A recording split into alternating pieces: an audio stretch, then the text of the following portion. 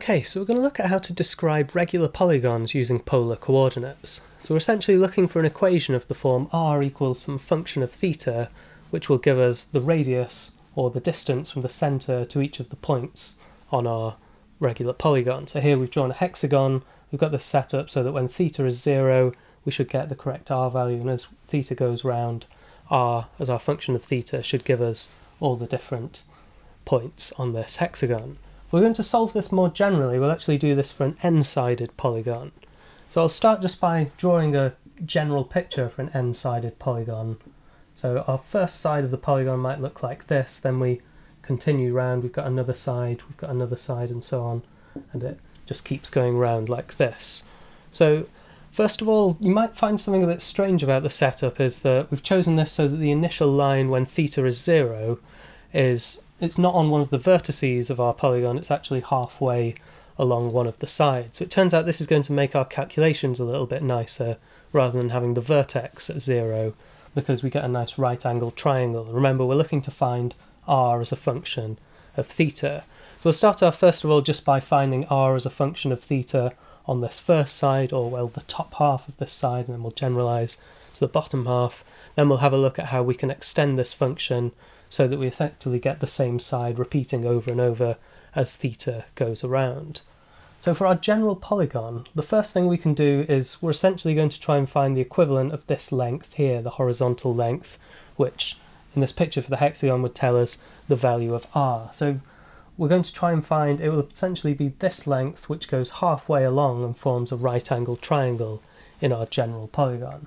So we've got n sides, so this big angle here would be 360 degrees divided by n. We're going to work in radians though, so this will be 2 pi over n radians. So I'll copy out half of this triangle that we're going to work with. So we've got now, this is half of one of the sides, it's a right angled triangle, and this angle, rather than being 2 pi over n, it's only going to be half of that, it's going to be just pi over n. And we need to actually decide how big our polygon needs to be as well. So we'll actually just choose this so that all of our distances between the vertices and the centre of our polygon are 1 unit. So this just makes things nice here, because then our hypotenuse is 1. So let's try and find this length L here, we'll call it. We can just use some trigonometry here. Remember, L is effectively the length we're interested in down there on the hexagon picture, but we're working more generally.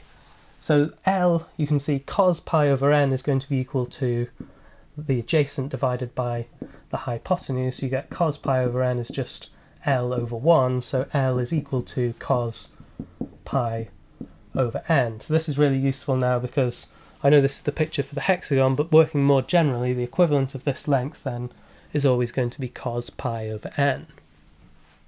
And we can use this to find the value of r in our picture. So you can see this is going to be valid for theta between 0 and pi over n up to our first vertex there. So this will give us our polar equation for the n-sided polygon, at least for the top half of our first side. So you can, copying out this right angled triangle, you can see that r is the hypotenuse, got a right angle, an angle theta, and now we know that the adjacent is cos pi over n. So using some trigonometry again, cos theta is the adjacent cos pi over n divided by the hypotenuse r. So then just rearranging this, we get r is now going to be equal to cos pi over n divided by cos theta, and this is true for theta between 0 and pi over n. So what about the bottom half then of this first side? Well, we can actually use a nice argument by symmetry here. So if I copy out just a drawing of the first side, so these are our two vertices and this is the origin where r is 0, let's copy in the horizontal the line where theta equals 0 as well. So if you consider a point where the angle was theta here, and we could also consider a corresponding point theta going round clockwise from the initial line where theta was 0, so we could label this with a negative theta where the angle is the same. So you can see just by symmetry of our regular polygon that the r values should be the same for each of these.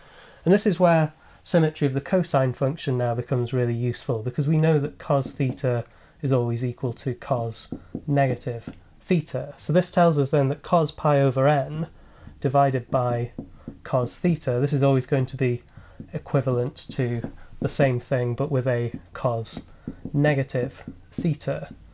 So in fact we can just use the exact same function, because putting in a negative value of theta we get the same r value whether theta is positive or negative. So this will give us repeats of all of our r values. So in fact we can say that r is going to be equal to cos pi over n over cos theta, not just in this interval between 0 and pi over n, so this top half, but this will also be a valid formula for r in the bottom half of this first side. So this is true now, not just between 0 and pi over n, but between negative pi over n and positive pi over n. So we've managed to describe the first side of our n-sided polygon using polar coordinates, and now the challenging part is to somehow extend this function so that we can describe all of the other sides.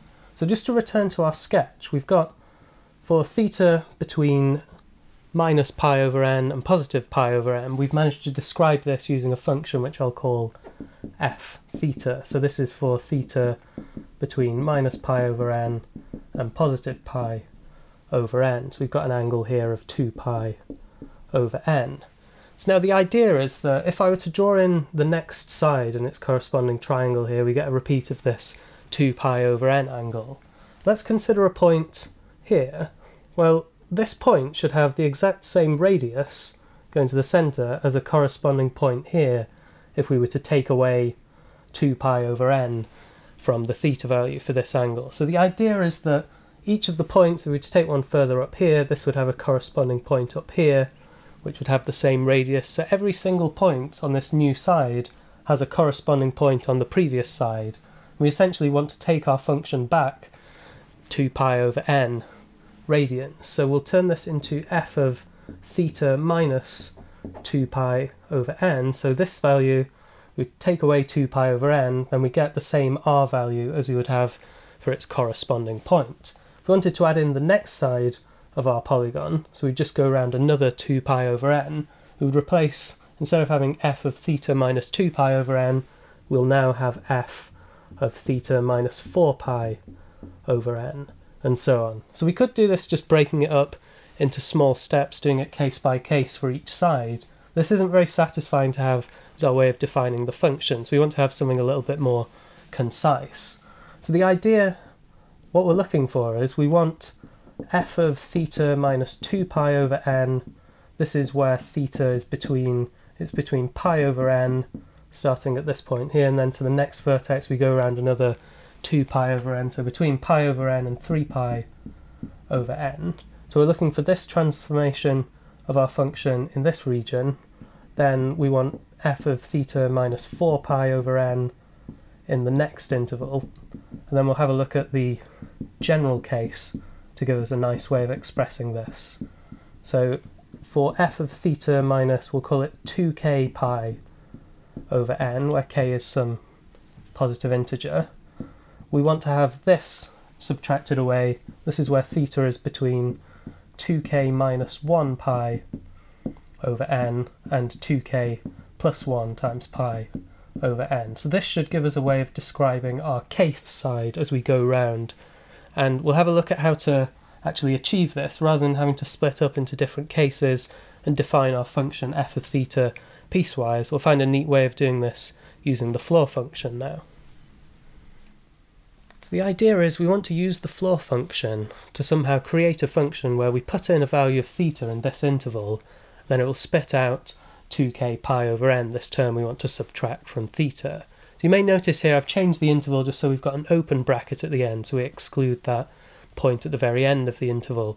This is just so that our intervals don't overlap, so it didn't really matter earlier because r is just equal to 1 at either end point, but this is just going to make things a little bit neater now.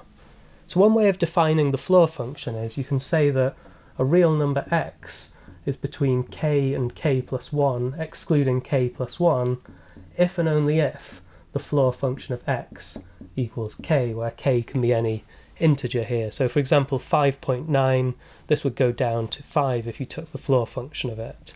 So this is going to be really useful because it's going to tell us what we need to put in the floor function so that we can get out a value of k, which will eventually multiply by 2 pi over n. So starting with this sort of argument, we have theta is in our interval of interest between 2k minus 1 pi over n and 2k plus 1 pi over n, excluding the endpoint on the right, so that's a square bracket. So this, if we just multiply everything by n and pi, we're going to try and simplify what's on the outside to get a k and k plus 1 on the right hand side. So multiply everything by n, divide everything by pi, you get n theta over pi is now between 2k minus 1 and 2k plus 1. So we're looking for an interval of width 1, but at the moment our interval has width 2, so let's divide everything by 2. So this is all true if and only if n theta over 2 pi is now between k minus a half and k plus a half. So now we just need to add a half to everything. So this is all true if and only if n theta over 2 pi plus 1 half is between k and k plus 1. But then using the definition of the floor function now, we started off with theta is in our interval of choice. This is true if and only if this thing is between k and k plus 1, which is true if and only if the floor function of this thing, so I'll write this plus half as just putting it all as one fraction, pi over 2 pi, so it's n theta plus pi over 2 pi is just our expression here. So this is between k and k plus 1 if and only if the floor function of it is equal to k. So this is telling us what we need to do to get our value of k.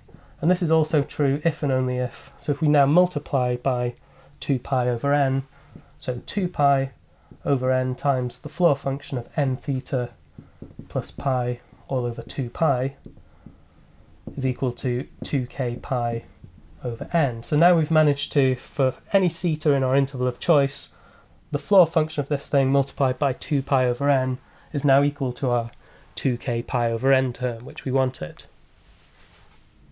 So all that remains now is to actually subtract this from our theta. So we've got r is equal to cos pi over n divided by cos theta as our f theta. So now instead of dividing just by cos theta, which worked for our first side, we're going to divide by cos theta minus 2 pi over n times the floor function of n theta plus pi all over 2 pi. So then this is going to work. It's a bit strange that we started with theta as minus pi over n, then I guess we'll go round to 2 pi minus pi over n, but you can check actually that this would work for theta between 0 and 2 pi, or you could go between negative pi and positive pi. The function would just be 2 pi periodic. What I find really interesting about this is, regardless of your domain of definition, well, there's no reason we couldn't plug in a value of n now which actually isn't an integer. And I found what was really interesting for n is 2.5. What will happen is, let's imagine you've got your origin here where r is 0. So we would start off over here, and then we would get our first side, we would go round 1 over 2.5 of the way round, so 1 2.5 of a circle. We would end up somewhere over here. Then we'd go with another side, perhaps end up around here. Then, because we've got 2.5, we only end up with 2.5 sides. So this doesn't look very impressive, but the thing to do from here is we've gone from theta is 0 round to theta is 2 pi. Why don't we keep going until we get to 4 pi? So we would continue going, we get another half a side here, then we get a whole side, and then finally we finish off with our fifth side. So we get 2.5 sides per full revolution, but if we do 2 full revolutions, we actually get 5 sides, and we get this nice pentagram shape.